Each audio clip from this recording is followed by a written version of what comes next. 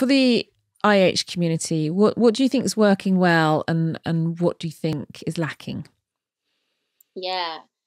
I think the one of the things we have to do is begin to tell our stories more.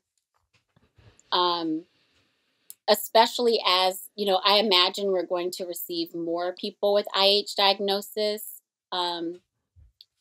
in the coming months and years because of long COVID and the fact that folks don't know what's causing it. And because of that, the symptoms are being addressed piecemeal. So if a person comes in saying they're experiencing extreme fatigue and they have that sleep test, it could be that the same thing that's causing IH is also what's causing whatever's happening with this person with long COVID. Who knows? Like, no one knows because the data's not there. And so as we tell our stories, hopefully people who need access to a sleep doctor need to know that it exists, right? Like in the way that I didn't until that Spanish teacher said something. We'll hear those stories. We'll ask the right questions. We'll get the right tests. We'll hopefully get a treatment plan that works for them.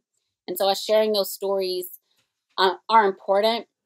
And I know it's hard because it feels stigmatizing. I get scared every time I tell my story that a future employer will say, I just saw this video. She got IH. She's dealing with these symptoms. Like, it's an overcorrect for what they hear.